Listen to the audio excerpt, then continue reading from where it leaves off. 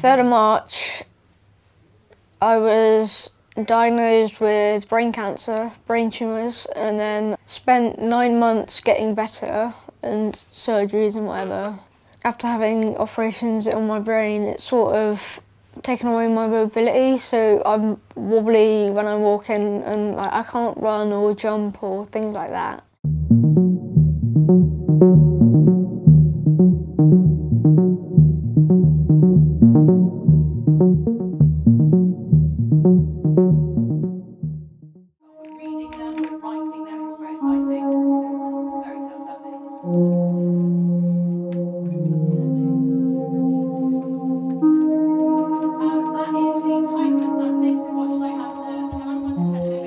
I can watch the lesson or ask a question or really talk to my friends or whatever.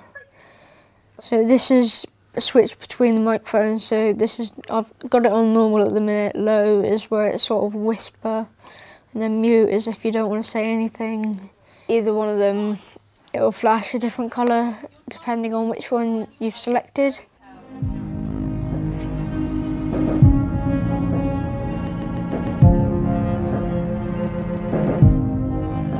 Elliot had been diagnosed with cancer and he'd missed a large amount of school in Year 7, and we were trying to find a way to get him some education and to get him keeping in touch with his friends because he'd lost contact with them with the amount of time he'd spent in and out of hospital.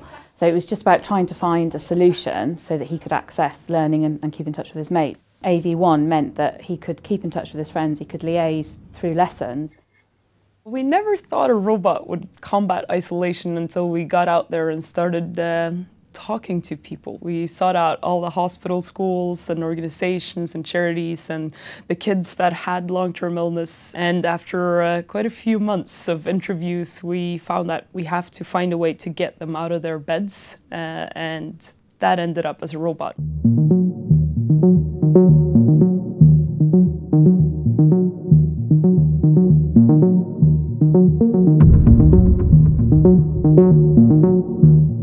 Last year we had 4 that at one point were off school because they were having cancer treatment or a similar illness. As Elliot starts to come back into school, then we'll start to transfer the use of AV1 to some of the other children.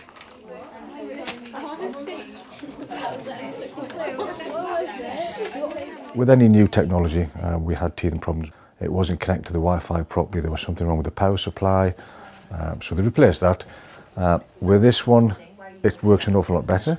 And if there's a lot of children in the class and a vocal class, then the sound isn't easy to sort of unjumble.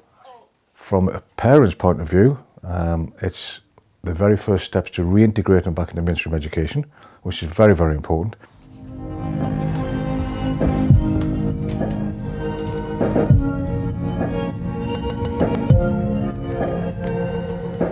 It's got its ups and downs. Like seeing friends, that's good, but school, yeah, school's a thing of its own.